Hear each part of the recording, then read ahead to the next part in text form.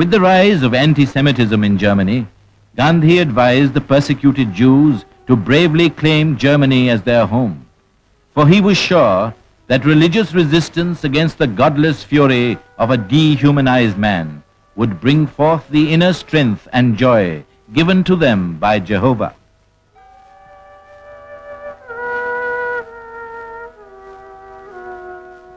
Anticipating the devastating consequences of war, Gandhi wrote to Herr Hitler, the one person who could prevent a war that would reduce humanity to a savage state. Must you pay this price for an object, however worthy it may appear to you? Will you listen to the appeal of one who has deliberately shunned the method of war? He asked.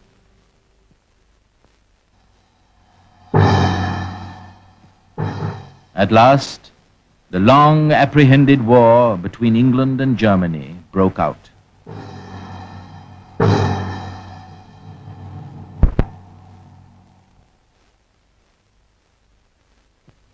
Flouting Indian opinion, the British government declared India a belligerent country and promulgated ordinances which affected the Indian people vitally. After his talks with the Viceroy at Simla, Gandhi made it clear that his sympathies were with the Allies from the purely humanitarian standpoint. He appealed to British statesmen to open a new chapter for all those who were held under imperial bondage.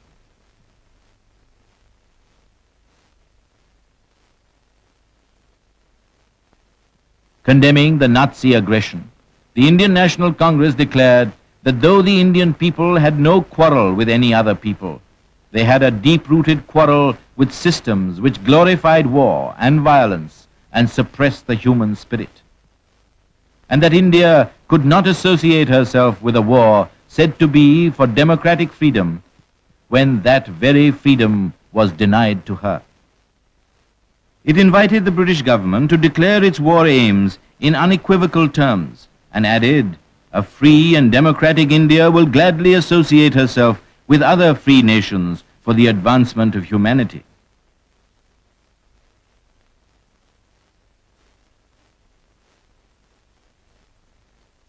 Making a fervent appeal to India to adopt non-violence as her creed and preserve man's dignity, Gandhi wrote, "Defense of India by the present method has been necessary because she is an appendage of Britain.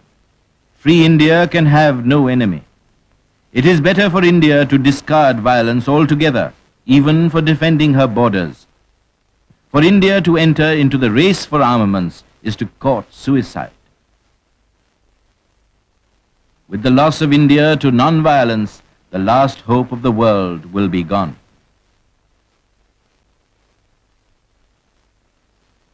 With the British government's rejection of nationalist opinion, Gandhi was convinced that its old policy of divide and rule was to continue.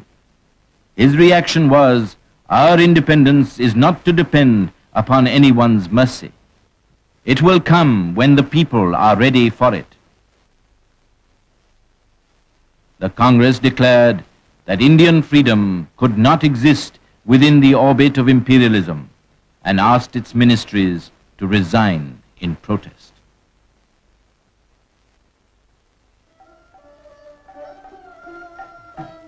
For a while, to pass beyond the darkness that enveloped the destiny of the world, Gandhi and Kasturbai visited Shanti Niketan at poet Tagore's invitation in February 1940.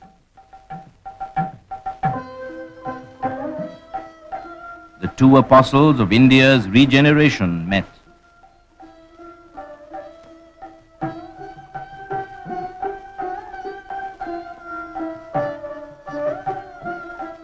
The poet's simple mud hut, Shyamli, was Gandhi's abode here.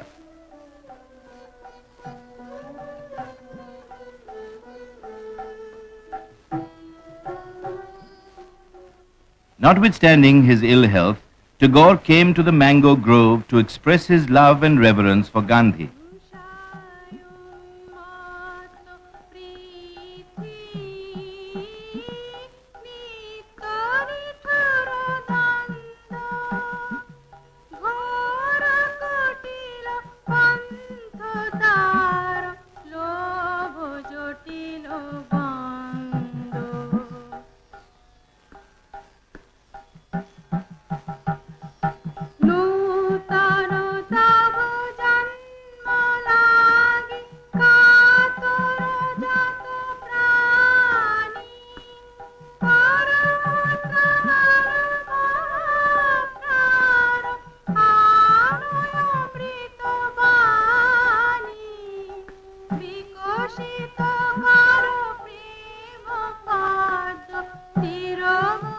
poet welcomed Gandhi as one of their own and as one belonging to all humanity. In a spirit of deep respect, Gandhi replied, "Shanti Niketan will never cease to grow so long as Gurudev's spirit broods over it."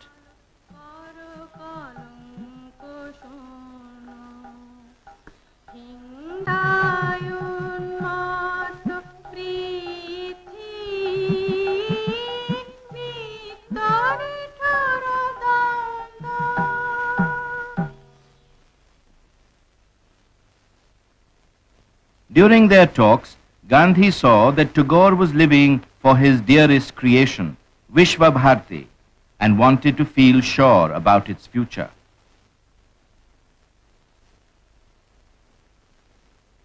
As they parted, Tagore handed over to Gandhi his impassioned appeal. "Vishwa Bharati is like a vessel which is carrying the cargo of my life's best treasure. Accept this institution under your protection."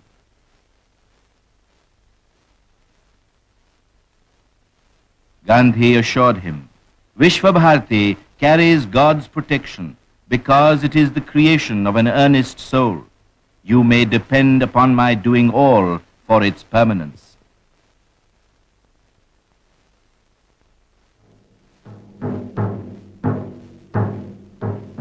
Events were moving with their own momentum. Since India was to continue under the imperial domain, positive action became inevitable. The Congress, at its annual session held at Ramgarh in March 1940, under the presidentship of Maulana Abul Kalam Azad, placed full responsibility for conducting the civil disobedience campaign on Gandhi.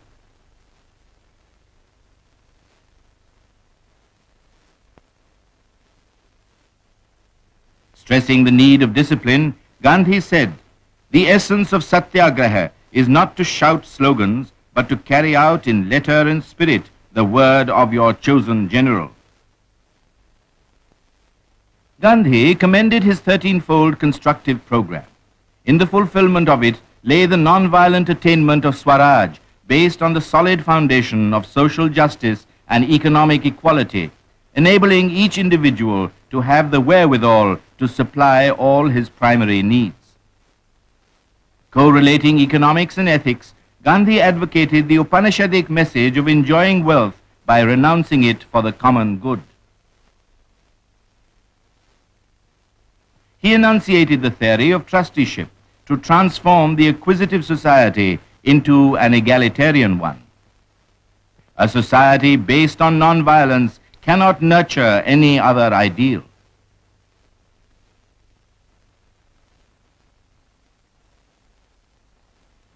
Reluctant to carry the policy of non-embarrassment to the point of self-extinction, Gandhi decided to launch individual satyagraha as a moral protest against war.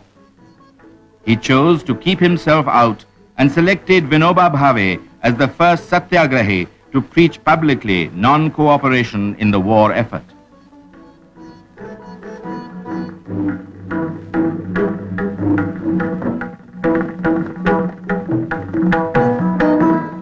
The person-by-person symbolic protest assumed huge dimensions. Thousands answered the call, proclaimed their faith, and courted imprisonment. On the government forbidding the press to report the progress of Satyagraha, Gandhi suspended the publication of his journals and asked everyone to become his own newspaper, carrying authentic news.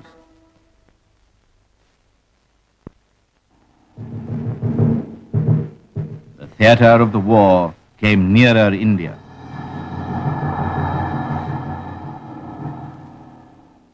Civil disobedience prisoners were set free in December 1941. The nearness of war became a challenge to Gandhi and a test of faith. He resumed the weeklies to disseminate his view that all war is immoral.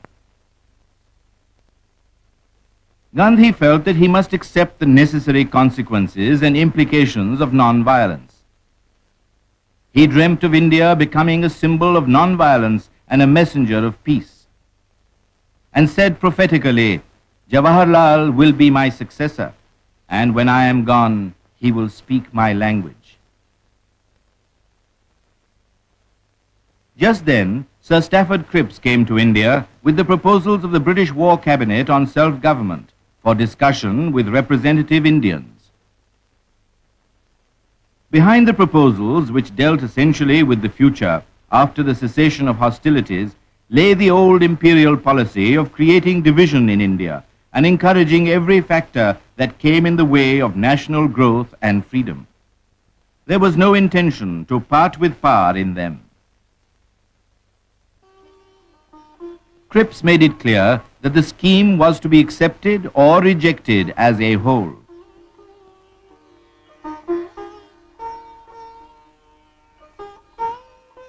He began a series of negotiations with the leaders of all political parties.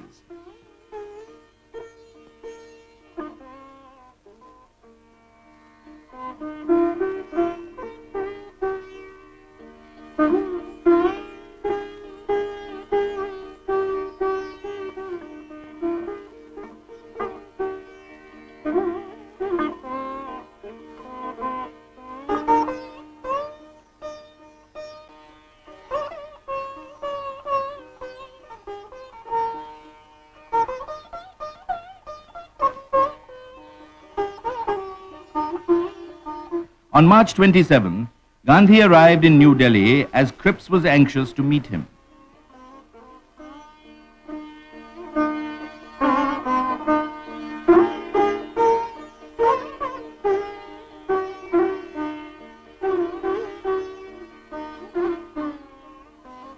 Strongly disapproving the indefinite and innumerable partitions involved in the proposals, Gandhi asked, "Why did you come if this is what you have to offer?" Characterizing the offer as a post-dated check, Gandhi soon left for Sevagram.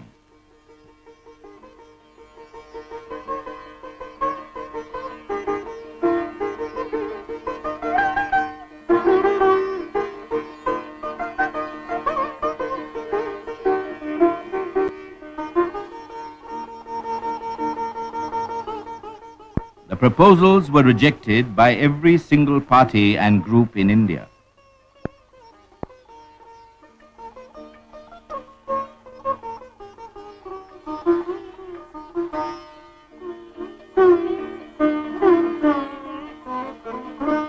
Jawaharlal Nehru's reaction was that India would be one in freedom as it had been one in subjection. He said, "The clock of destiny is ticking away and war and danger hover over the world. We shall have to face their consequences also, and we can only face them by forgetting our petty troubles and conflicts and pulling all together so that we might, by our united strength, make India independent." The Cripps mission failed. The prospect of freedom receded into some dim and distant future. Inaction at the critical stage became intolerable for Gandhi, who was convinced that India's real safety lay in orderly and timely British withdrawal. Expressing the prevailing mood of the people, Gandhi urged passionately, "Leave India to God, and if that be too much, leave her to anarchy." To put the Allied cause on an unassailable basis, Gandhi wrote to President Roosevelt that the position of the democracies in the war was morally indefensible so long as India and Africa were not granted independence.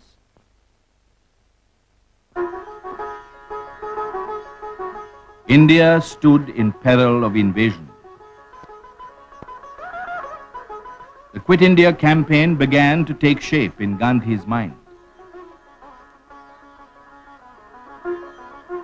Accepting Gandhi's view that India's bondage enfeebled her for her own defense, the Congress Working Committee proclaimed to the country that British rule in India must end. Only the glow of freedom would enable the people's united will to resist aggression. If the appeal fails, the resolution emphasized, Congress will utilize all its non-violent strength for India's liberty under the inevitable leadership of Mahatma Gandhi. The leaders assembled in Bombay on the eve of the All India Congress Committee meeting, which had been summoned to endorse the Quit India resolution.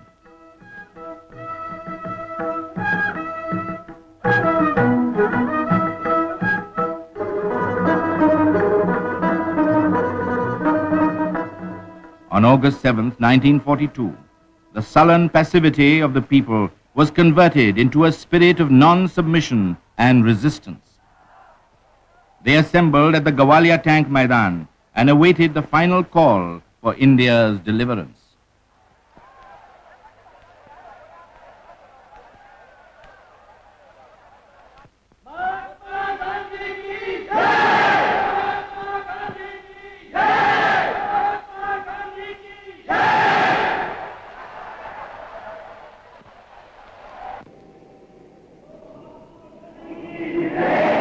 The deeply felt sentiment of the Indian people firmly convinced Gandhi that suppression will never put out the light of revolt once it has been lighted. He came there to guide at the crucial hour with ill will towards none. Opening the proceedings of the historic session, President Azad explained that the Quit India proposal meant withdraw as masters and pointed out power, when it comes, will belong to the whole people of India. Moving the Quit India resolution, Jawaharlal Nehru affirmed that its conception was not narrow nationalism, and in no sense a threat, but an offer of cooperation of a free India. He asserted the flame that would be kindled by passing the resolution would illumine the darkened horizon.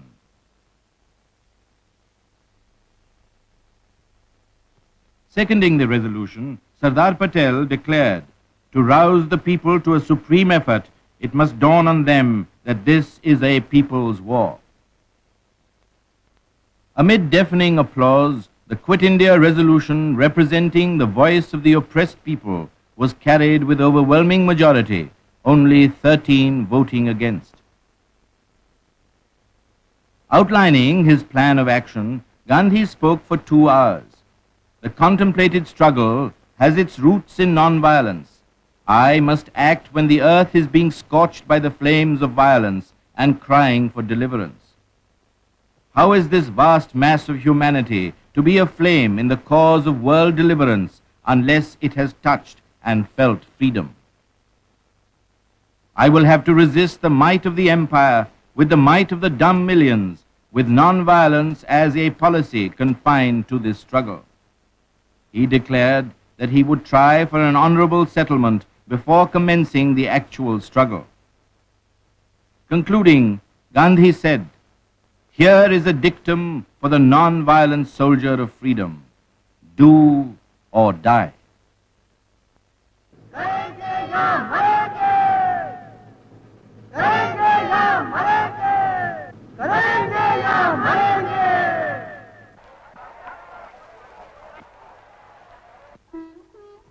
A few hours later, in the early morning of August 9th, Gandhi was removed from the scene of action and immured along with his party behind the barbed wire isolation of the Aga Khan Palace detention camp at Pune. Members of the working committee were picked off and detained in the fort of Chand Bibi at Ahmednagar. The government got ready their prisons, police and ordinances.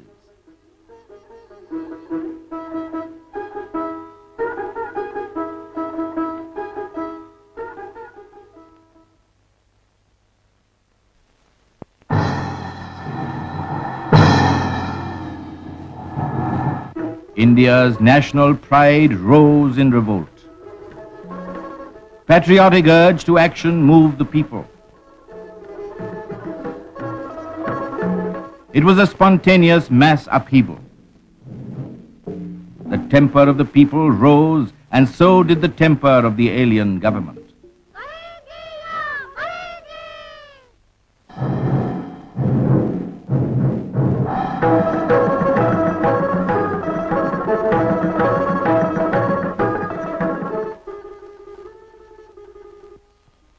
6 days after the internment, Gandhi's secretary, Mahadev Desai, died suddenly in detention.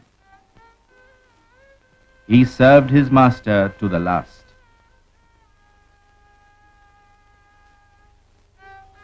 In a corner of the detention grounds, performing the last rites, Gandhi said, "This sacrifice cannot but hasten the day of India's deliverance."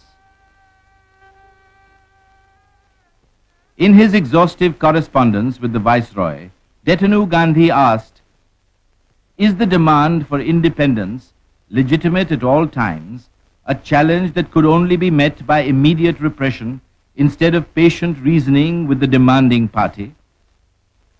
He blamed the government for letting loose an avalanche of leonine violence to suppress a popular movement avowedly non-violent. There was no vestige of acceptance of Gandhi's reasoning. Seeking soothing balm for his pain, Gandhi decided to crucify the flesh by fasting.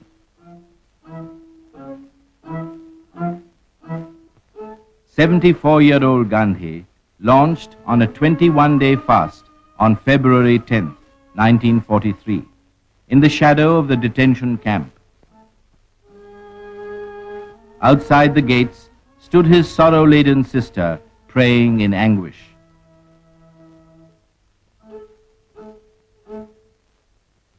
As days passed into weeks, he grew weaker. His strength had almost ebbed out, but he was able to pull through the great ordeal.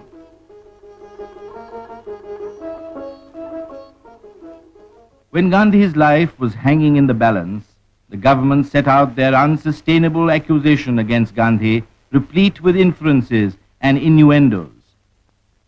Garbled extracts from Gandhi's writings had been torn from their context and presented in a false setting.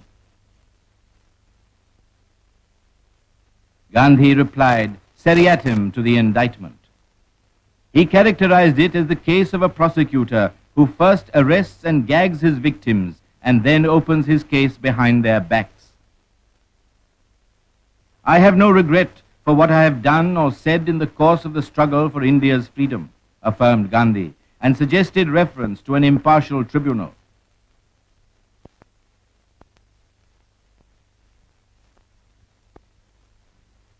In detention, Gandhi spent some time teaching his 74-year-old wife. But it did not last long. Kasturbai's health deteriorated fast.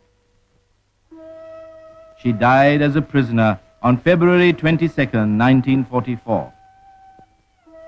Thus ended the 62-year-old companionship of Gandhi and Kasturbai.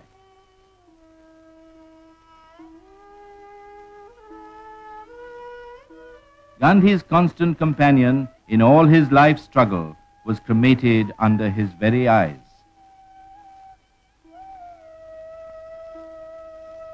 Giving vent to his feelings, he said, "I cannot imagine life without Ba."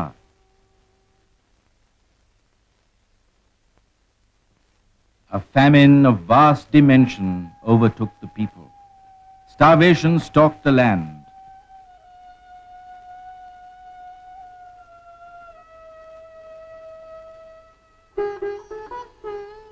On May 6, 1944, India heaved a sigh of relief on Gandhi's sudden and unconditional release on medical grounds. Before leaving the detention camp, he offered floral tributes to his two departed comrades, Mahadev and Kasturbai, at the consecrated ground.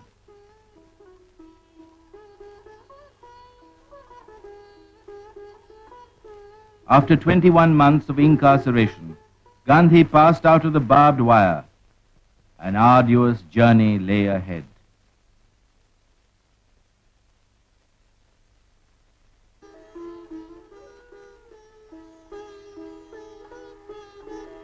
On May 11th, Gandhi once again arrived at Juhu to sojourn at Gandhigram and entered on a fortnight's silence to ensure uninterrupted rest.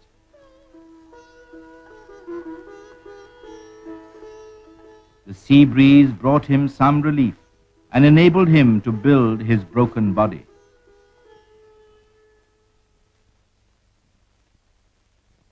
Every evening, people of all shades crowded on the beach to attend Gandhi's congregational prayer, which he considered to be the greatest binding force maintaining the oneness of the human family. Gandhi's faith in the efficacy of prayer was immovable. He was in tune with the infinite.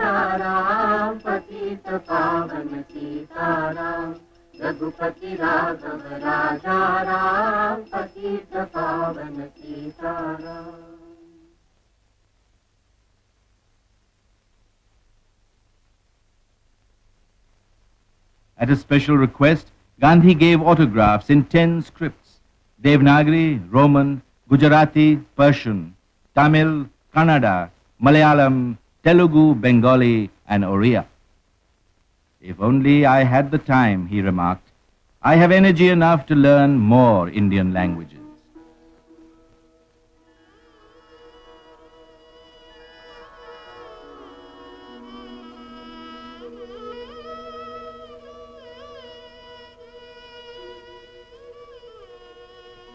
Partially recuperated from his illness, Gandhi reached Sevagram.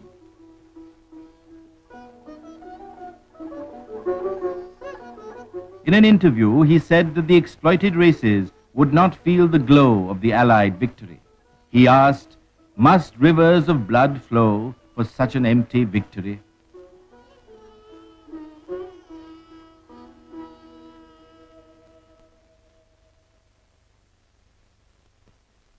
Gandhi came to Bombay for a frank and friendly talk with Muhammad Ali Jinnah on the question of communal unity. He went to Jinnah's house on September 9, 1944, as a seeker of light for establishing living peace.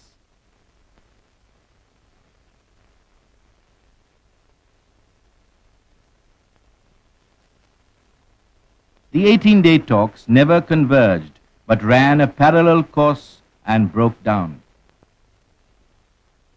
The cleavage was on the cardinal issue of the two-nation theory. Gandhi had no sense of disappointment or despondency, though the talks did not prove fruitful.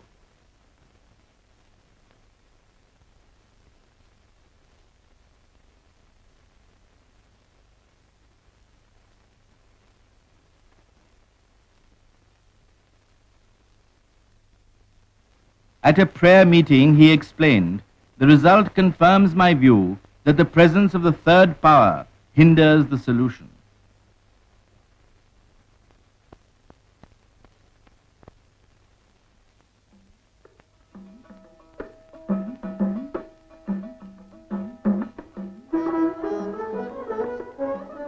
On Gandhi's 75th birthday, Sevagram Ashram bore a festive appearance.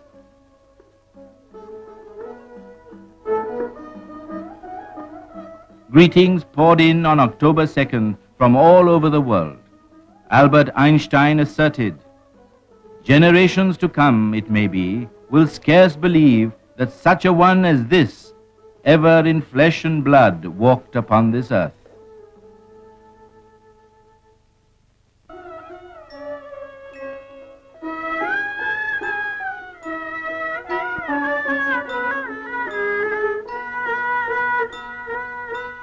Accepting a check for 80 lakhs of rupees for the Kasturba Gandhi National Memorial Trust, Gandhi suggested that the memorial should take the form of a movement for the education and economic betterment of women and children in the rural areas in India.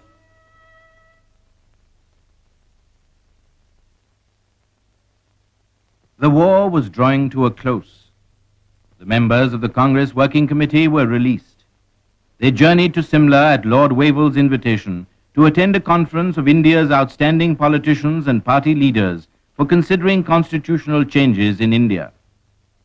Though Gandhi was not a delegate, he came to Simla as an observer in response to the Viceroy's persistent request.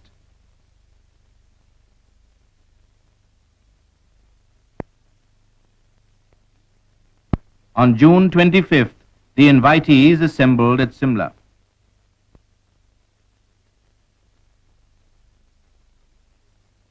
Vindicating its claim to be a truly national organization, the Congress did not subscribe to communal parity. On this rock, the conference foundered on July 14th.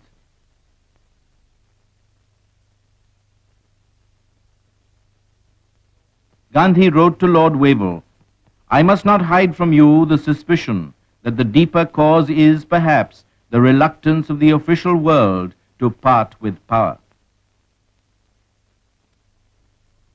Gandhi recorded his conviction on the draft United Nations Charter. The exploitation and domination of one nation over another can have no place in a world striving to put an end to all war. The peace must be just and neither punitive nor vindictive.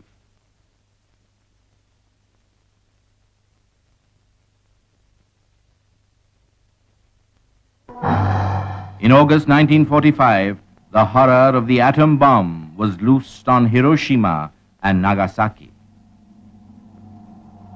The Second World War was over.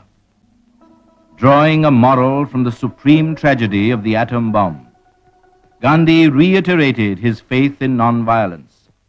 The atom bomb has deadened the finest feeling that has sustained mankind for ages.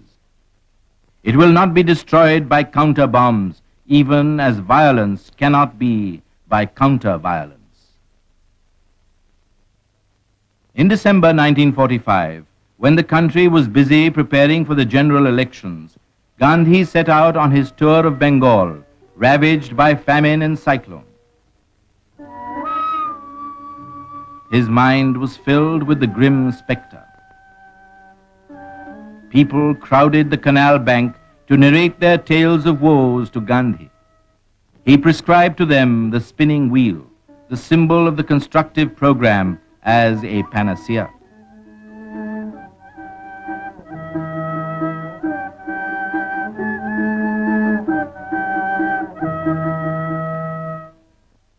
Gandhi arrived at Madras in January 1946 to attend the Silver Jubilee celebrations of the Dakshin Bharat Hindi Prachar Sabha.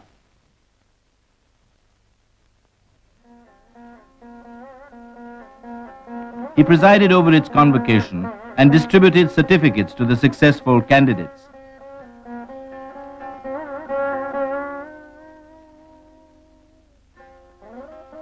He observed, "It is your dharma to learn Hindustani for the sake of India's Swaraj and for the good and welfare of the people of India." Throughout his sojourn in Madras, Gandhi harped on the need for a national language to achieve unity. Only that language, he asserted, which the people of the country will themselves adopt, can become the national language.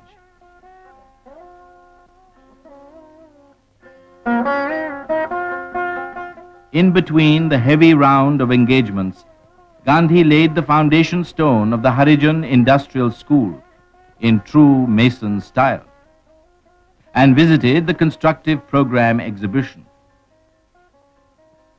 He reiterated that Swaraj could be achieved if people accepted the constructive program.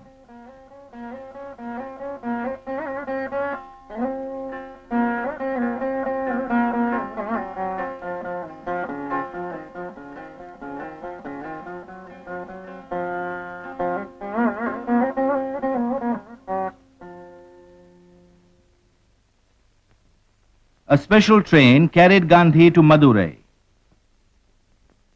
He was on a pilgrimage in the cause of untouchability.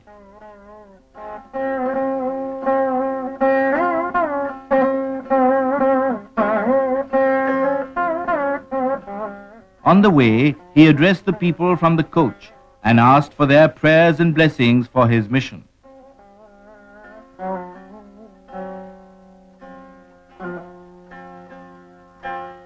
On February 3rd, Gandhi visited the ancient Meenakshi temple at Madurai, which was thrown open to the untouchables as a result of his long crusade against untouchability.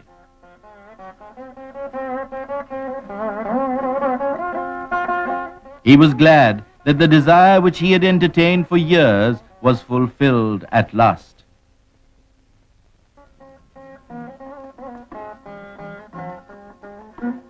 Crowds continued to surge at all the stoppages during the journey to Palni.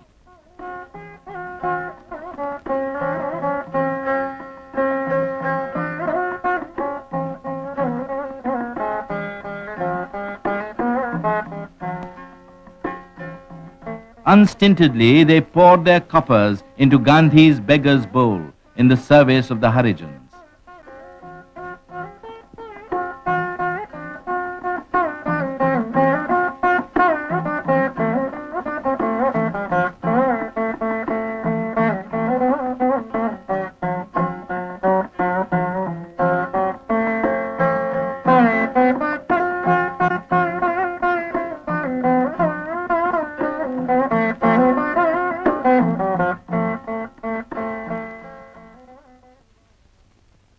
At the vast meeting held at Palni under the shadow of the temple, strongly condemning the ulcer of untouchability that pervaded national life, Gandhi argued, why should we not all be the children of one Indian family, and further, of one human family?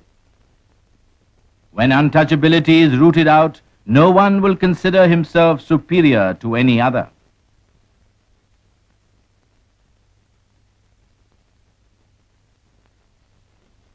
On February 10, 1946, the weekly Harijan was revived after a lapse of 3 years and a half. It is the fashion, wrote Gandhi, to blame nature for famine. Scarcity of rain is by no means a monopoly of India. Everything possible should be done to draw water from the bowels of the earth, and food should be grown on all cultivable areas. Dealers must not hoard nor speculate. Cloth famine can be averted by telling the millions to spin and weave in their own villages.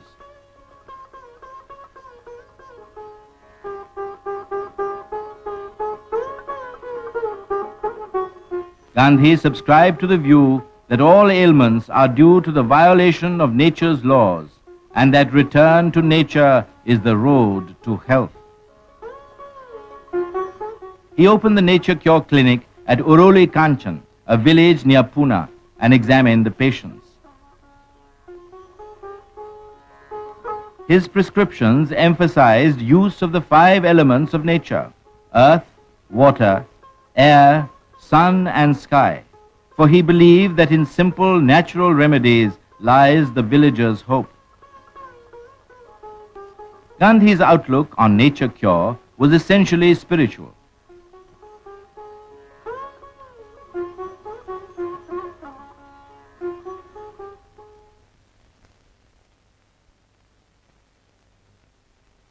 It was India's hour of destiny. The British Labour government's delegation, consisting of Lord Pethick Lawrence, Sir Stafford Cripps, and Mr. A.V. Alexander, arrived in India in March 1946 to discuss terms for the transfer of power. the cabinet mission began its work by interviewing leading representatives of the main political parties.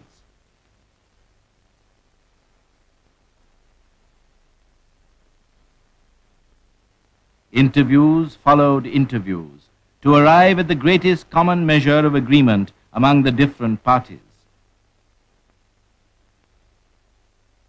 Gandhi came to Delhi to meet the British delegation at the request of Lord Pethick Lawrence and lived at the sweepers' slum.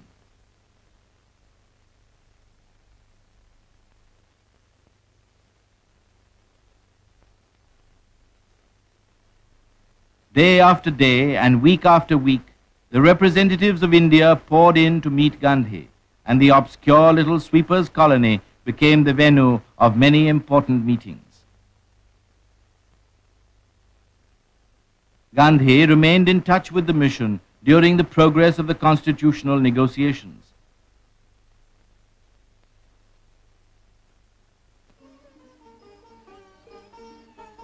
He declared that he was opposed to the two-nation theory and made it clear that he was speaking entirely for himself.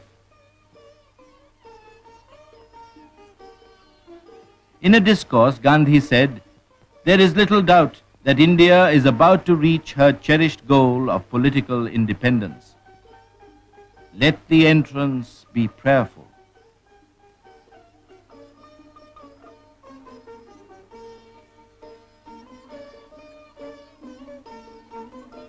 "Independence of my dreams," wrote Gandhi, "means the kingdom of God on earth."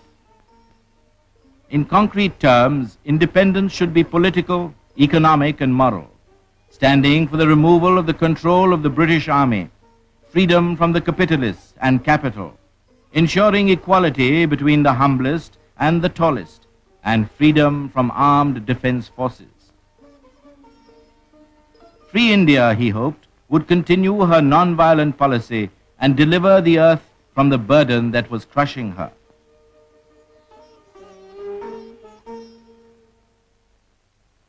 Simla was fixed as the venue for further talks. Abul Kalam Azad, Jawaharlal Nehru, Khan Abdul Ghaffar Khan, and Sardar Vallabhbhai Patel arrived in the first week of May to represent the Congress viewpoint in the conference. Gandhi accepted the delicate role of advisor to the cabinet mission and came to Simla having full faith in the mission's intention. The pourparlers continued at the Viceregal Lodge, but the conference could not achieve an agreement between the Indian National Congress and the Muslim League and broke up on May 12th.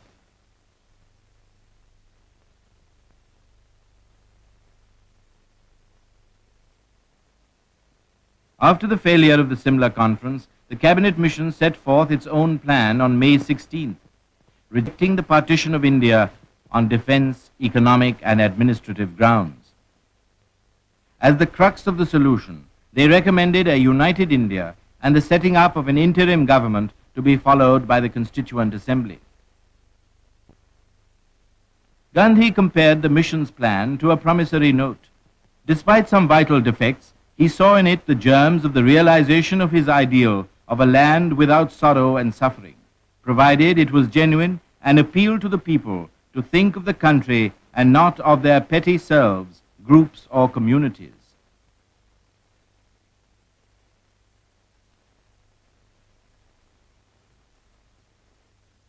A meeting of the All India Congress Committee was held in July to consider and ratify the Working Committee decision that the Congress should join the proposed Constituent Assembly with a view to framing the constitution of a free, united, and democratic India. Gandhi came to guide the committee's deliberations.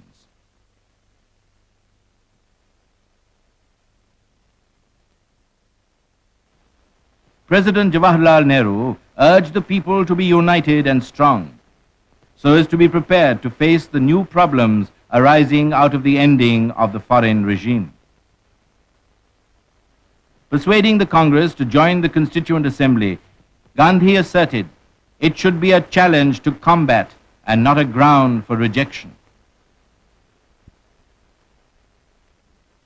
Giving a picture of the independent India of his conception, Gandhi wrote, "Every village will have to be a republic or panchayat having full powers. In this non-violent society, life will not be a pyramid, but an oceanic circle whose center will be the individual, always ready to perish for the village." He made it clear that in such a society, every religion would have its full and equal place. A call by the Muslim League to observe August 16, 1946 as Direct Action Day to protest against the proposed formation of the interim government let loose an orgy of violence at Calcutta. Madness seized a section of humanity which killed, maimed, and burnt.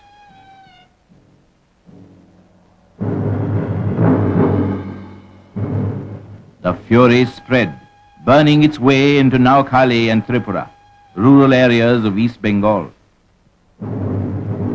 Then began an increasing migration of refugees.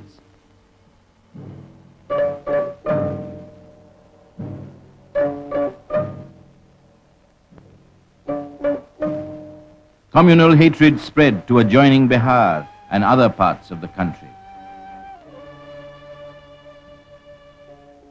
Gandhi explained their duty to the ashram inmates. We should have rushed into the blaze and offered the purest sacrifice to quench the flames of the conflagration. With these words, he took their leave and left for Delhi.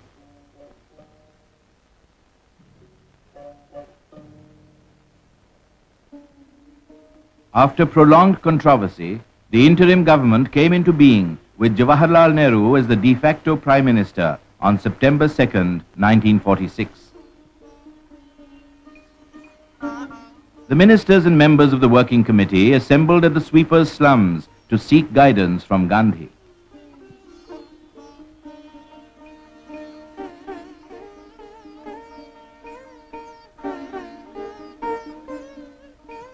Greeting the new government, Gandhi described the day as a step towards full independence and fervently hoped that the salt tax would be annulled, that the ministers would live and die for communal unity and lead India on the road to truth and purity, and that the people would cooperate with them in this endeavor.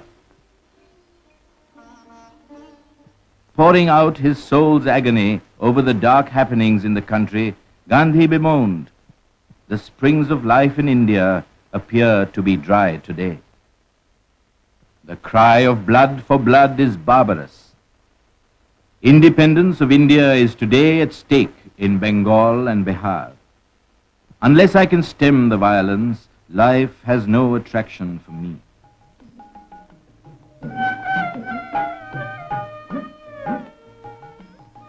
The cry of outraged womanhood called him to Bengal, and he came to wipe their tears and put heart into them.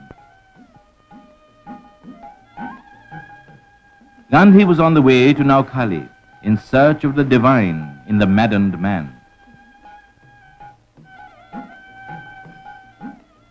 His mission was to establish heart unity between the sister communities, for he regarded all mankind as his kith and kin and dreaded the consequences of the bisection of India.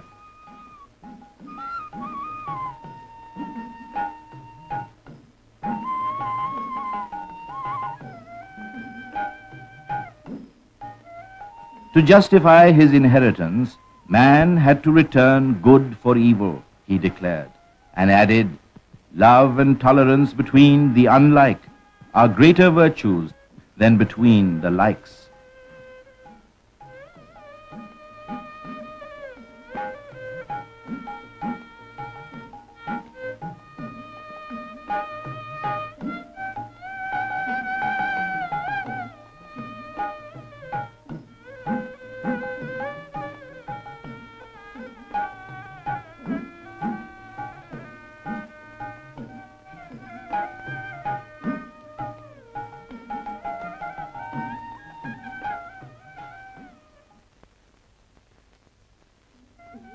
The pilgrim of peace arrived in Noakhali to venture in faith.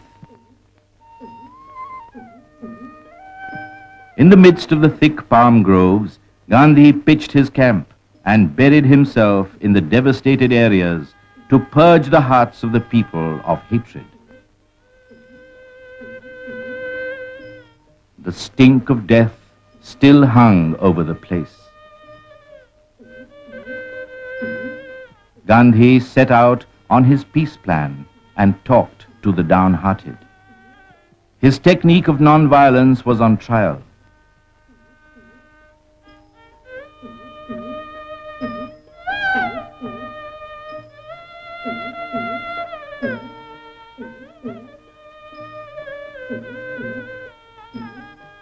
Emphasizing the need for complete religious toleration, he maintained, in every province, everyone is an Indian, be he a Hindu, a Muslim, or of any other faith.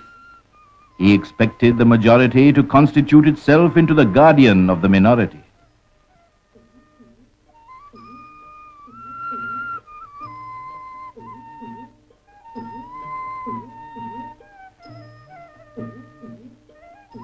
In Gandhi's presence, fear fled, and the hold of fanatical terror loosened. People flocked to him for advice and comfort. He was happy to see the dead souls return to life, and this was reward enough for his mission.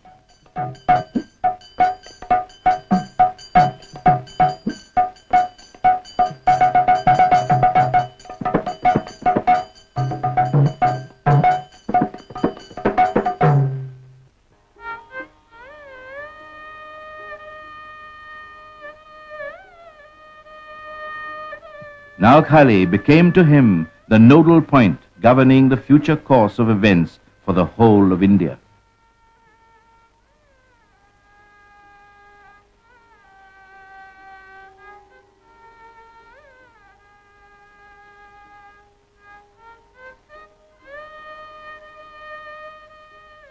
On December 27th, Jawaharlal Nehru came to Sri Rampur to seek Gandhi's advice on important political matters.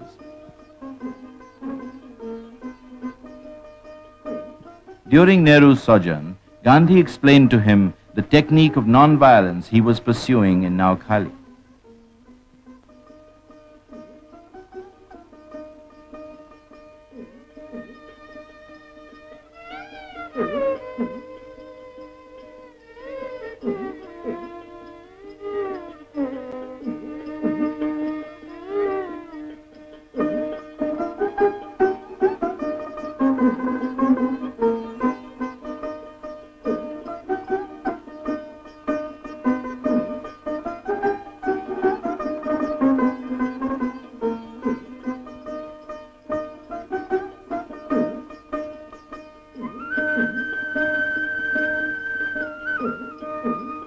Getting fresh inspiration from Gandhi, Nehru remarked, "I feel a little younger and stronger after meeting this young man of 77.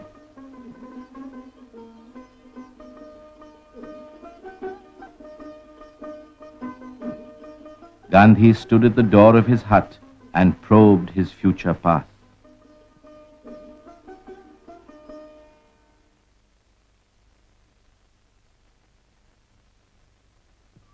On the morning of January 7th, 1947, the barefoot pilgrim commenced his historic one-night, one-village march from Chandipur.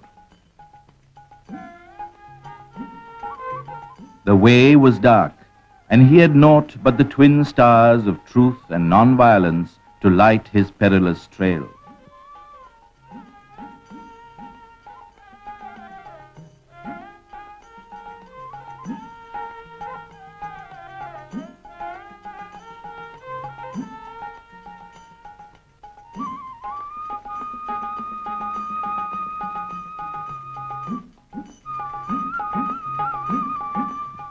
He strolled on the narrow village roads, mingling freely with the Hindus and the Muslims, and expounding his gospel of communal unity and peace.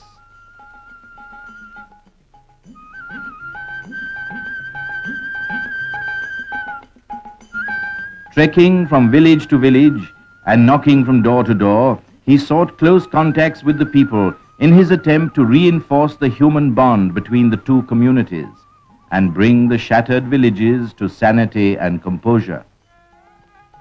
This was an experiment in the non-violence of the strong.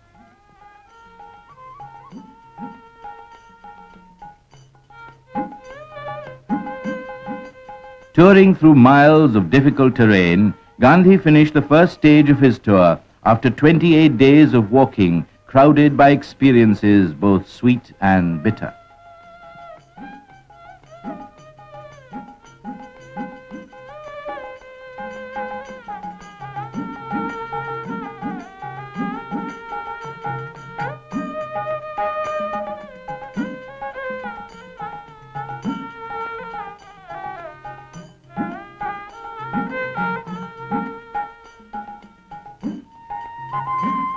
On the morning of February 5th, the second part of his tour commenced.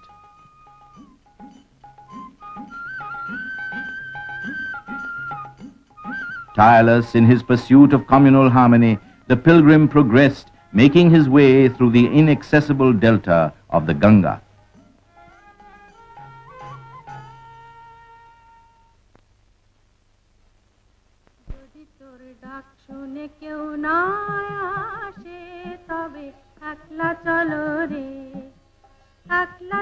If they answer not thy call, walk alone.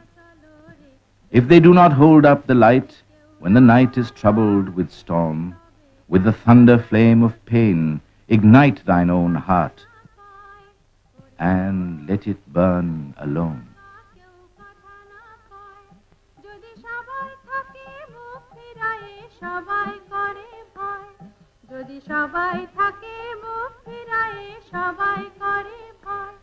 তবে পরাণ খুলে তুই মুখ ফুটে তোর মনের কথা একলা বলো রে যদি তোর ডাক শুনে কেউ না আসে তবে একলা চলো রে যদি সবাই ফিরে যায় ওরে ওরে ও অভাগা সবাই ফিরে যায় যদি গহন পথে যাবার কালে কেউ ফিরে না যায় যদি গহন পথে যাবার কালে কেউ ফিরে না যায় তবে পথের কাঁটা তুই রক্ত মাখা চরণ তলে একলা দলরে যদি তোর ডাক শুনে কেউ না আসে তবে একলা চলো রে যদি আলো না ধরে ওরে ওরে ও অভাগা আলো না ধরে যদি ঝড় বদলে আধার রাতে দুয়ার দেয় করে যদি ঝড় বদলে আধার রাতে দুয়ার দেয় করে তবে বজ্রানলে আপন বুকের পাথর জ্বালিয়ে নিয়ে একলা জলরে যদি তোর ডাক শুনে কেউ না আসে তবে একলা চলো রে একলা চলো একলা চলো একলা চলো একলা চলো রে যদি তোর ডাক শুনে কেউ না আসে তবে একলা চলো রে During the 7 weeks pilgrimage, Gandhi walked about 116 miles through 47 villages. The epic of Naukhali closed after 4 months when he boarded the steamer at Chandpur on March 2nd, on the way to Bihar to still the raging fury.